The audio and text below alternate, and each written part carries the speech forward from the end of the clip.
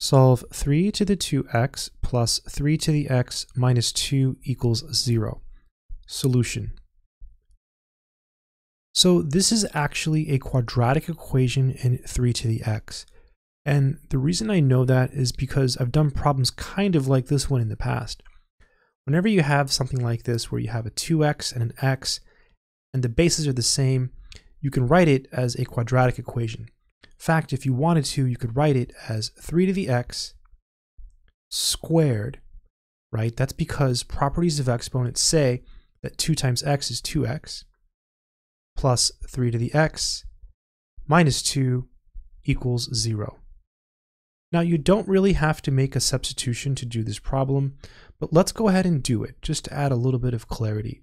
So I'm going to let u be equal to 3 to the x.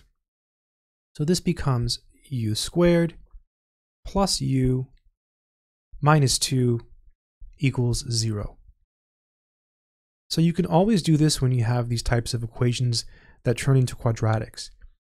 Okay, this should factor. Let's try to do it.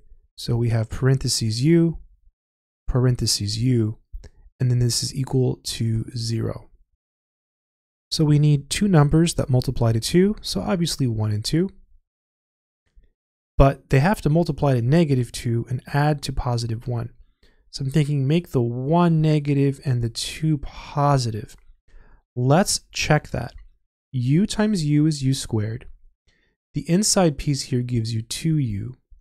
The outside piece gives you negative u. When you add the inside and the outside, 2u plus negative u, you get 1u, which is the middle piece. And 2 times negative 1 is negative 2. So everything looks good. So from this, we set each piece equal to 0. U plus 2 equals 0, or u minus 1 equals 0. So u equals negative 2, and then here u is equal to 1.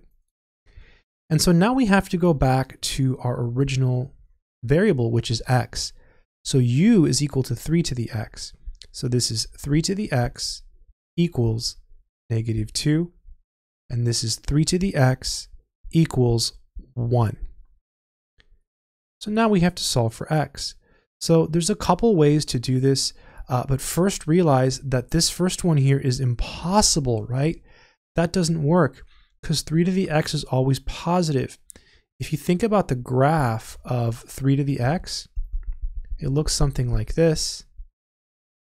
This is the graph of y equals 3 to the x. And you see that it's always greater than 0, right? This is the x-axis, this is the y-axis. So it's always above, it's always up here, so it's always positive. So it can't be negative. So the only one we have to solve is this one. And to solve this one, you can guess, right? The answer is 0 because 3 to the 0 is 1. Or if you like, you can take the natural log of both sides. When you do that, what you can do is now you can bring down the x. So you get x ln 3. That's the power rule for logs. The natural log of 1 is 0. Then divide by the natural log of 3.